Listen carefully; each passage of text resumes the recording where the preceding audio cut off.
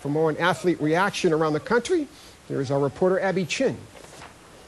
Numi, unfortunately, local athletes have not been insulated from this event. John Odom, the father-in-law of New England Revolution goalkeeper Matt Reese, was seriously injured in the blast. Odom was at the finish line waiting for his daughter, Matt's wife Nicole, to cross.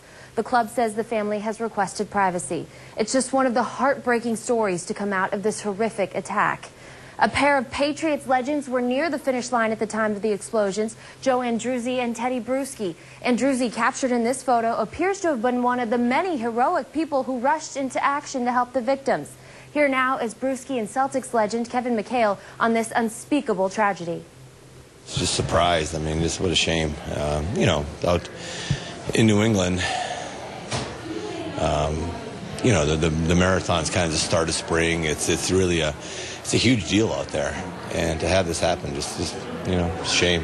The 4-hour mark, that's when the true spirit of the Boston Marathon comes into effect, because all of the runners are running for something that's inspired them. These are runners that have put their lives aside to raise funds and train. It's really a shame that at that point something like this would happen.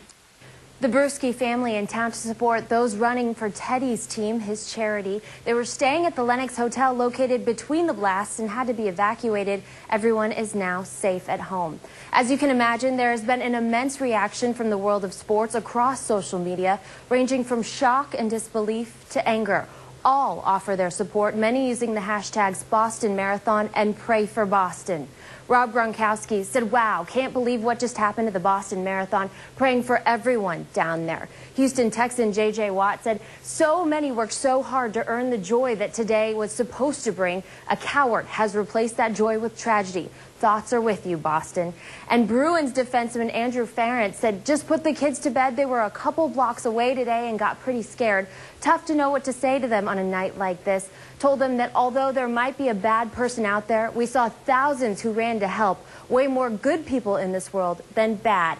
And Red Sox Shane Victorino said Boston is a tough, resilient town and will prevail over this saddening tragedy. Hashtag Pray for Boston.